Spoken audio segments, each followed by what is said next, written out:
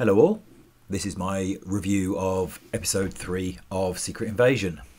I actually watched this a couple of days ago and it's taken me a while to figure out what to say. Stuff happens, but nothing really inspired me, so I needed to get my head in gear.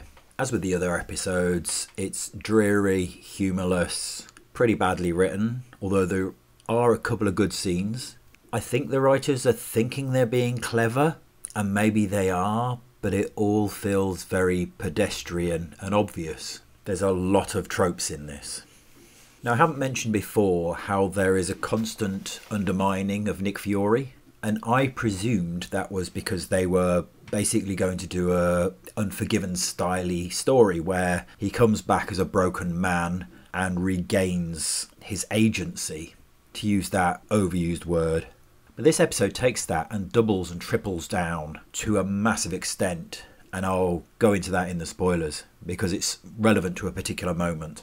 And there's a moment in it that actually made me angry. Again, when I get to it, I'll explain it. And I wasn't sure if they were trying to be clever or whether I'm giving them too much credit, but it just seemed massively disrespectful and part of a current trend. Again, you'll understand when I get there. To go into spoilers, the show starts at the base where all the Skrulls live. And if you remember, the Skrulls can live here as their true selves with their true faces, yet they don't. I find that really quite odd since that's what they're fighting for. But obviously it's a budget thing for the show, but it's one of those things that makes no sense within the narrative. They've decided that they're going to infiltrate a UK submarine and make it fire upon a UN aeroplane to spark World War III. And the new lad who was introduced in the first episode is one of the people going. He's unsure, but he goes along.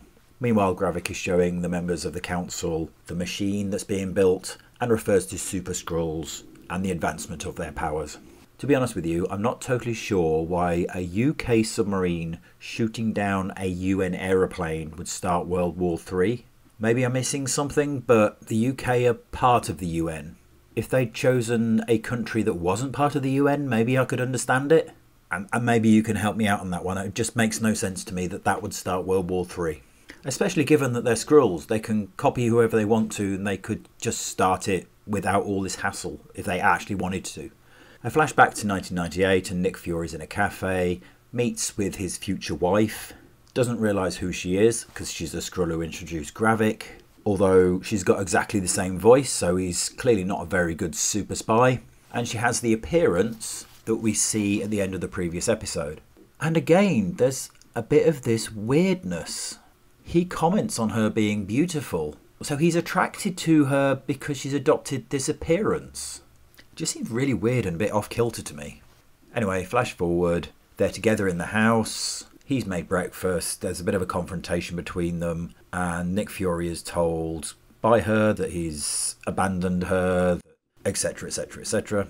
He questions her loyalty, and she kind of infers that she's back in the game, because she was one of the Skrulls working for Nick Fury. A quick aside here, Nick Fury left Earth after the blip because he couldn't handle what had happened. He kind of had a semi-breakdown. So he's got mental health issues, and they're dealing with his mental health issues by everyone beating him up about it. Just an interesting thing about these people who think they're progressive. Little bit of hypocrisy and contradiction there. There's a quick scene between Gravik and Gaia where Gravik's trying to find out if she is a double agent, and it's such a clumsy scene. Yeah, there's nothing else to say. It is terribly, horribly clumsy with awful writing. The pair of them go to the UK. It's one of the things in this show. Everyone is jetting around remarkably quickly from place to place with very little effort, very little time spent.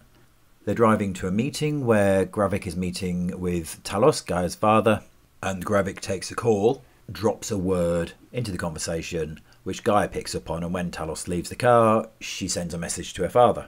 Now, anyone with half a brain knows that's a test, that he dropped that in on purpose to see what she did. This is what I mean about tropey, it's so obvious. Talos and Gravik meet in a gallery in front of a painting called The Statesman of World War I, and Gravik starts ranting on quite loudly about the difference between statesmen who stay behind the lines and soldiers. He makes a point of pointing specifically at Winston Churchill and referring to his fat, smug smile on his face. The problem with this speech is twofold. One, as far as I'm aware, Winston Churchill was actually a soldier in World War One and various other campaigns. Secondly, whilst I know Winston Churchill is divisive, there are certainly some of his views that are deeply questionable, to say the least. But this was the dude who drew the line in the sand against the advance of fascism across Europe. He's considered pretty much a hero in the UK. And that's the scene that annoyed me. Not necessary. And I think, given what's been happening recently, it feels like another attempt to deconstruct him.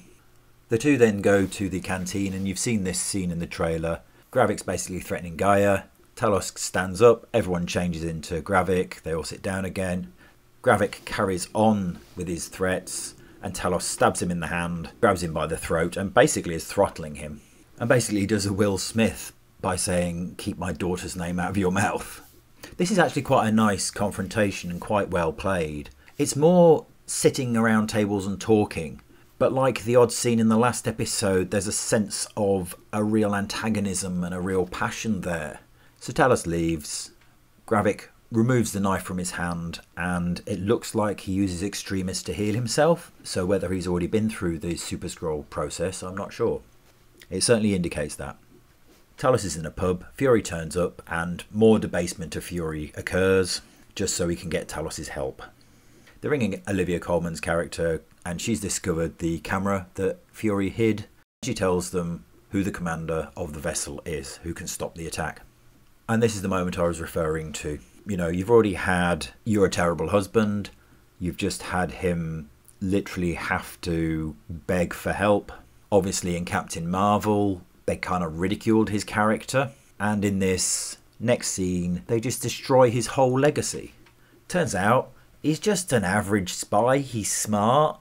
The only reason he ever got anywhere was because the Skrulls were feeding him information. So Nick Fury's a waste of space. Nick Fury's a nothing. It's the Skrulls that helped him become Nick Fury, the super spy, the spy's spy. I don't get it. I don't know why they're doing it. To quote Kylo Ren, "Let the past die, kill it if you have to." And this is pretty much what they seem to be trying to do. Another male character being decimated. And it's fine, they may do the Unforgiven style of him rising to the occasion at the end. But the damage is done. You've destroyed him. You've destroyed his legacy. So they go to the commander's house. He's surrounded by Skrulls. They work their way in. Talos is captured by the commander, and Fury walks in with a gun to his son's head. Now bear in mind, this commander is a Skrull. This isn't his son. Nick Fury threatens to kill the boy, and the commander releases Talos. Why? It's not your son. You're literally plotting to kill every human on the planet. Why would you release Talos? Why do you care about this kid? He's not your son. It makes no sense. The order's already been sent to fire on the UN plane, and they're trying to get a password from him or his code to cancel the strike. Meanwhile, on the submarine, one of the seamen is questioning the order, and because the Skrulls have infiltrated, they tell him that they have to go through with it, it's an order. And he's questioning it all the way through. They fail to get the command code. Talos shoots him, contacts his daughter.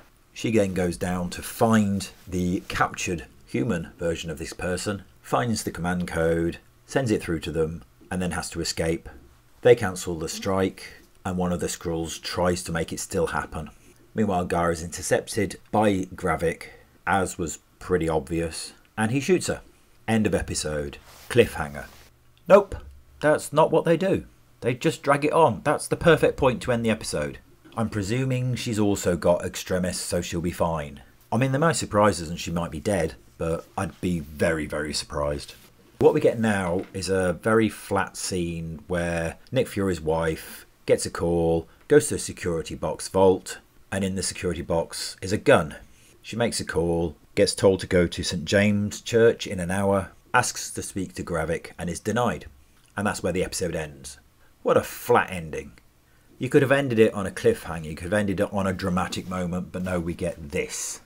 As I said at the beginning, it's dreary. There's so little humour in it, and I know Marvel completely overdid the humour, but this is bereft of any. I mean, I wanted a more serious tone, but I didn't want something this dour, and just really plain boring.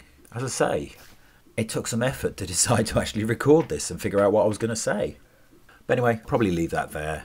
I'd say this episode was a step down from the previous one. Thanks very much for listening.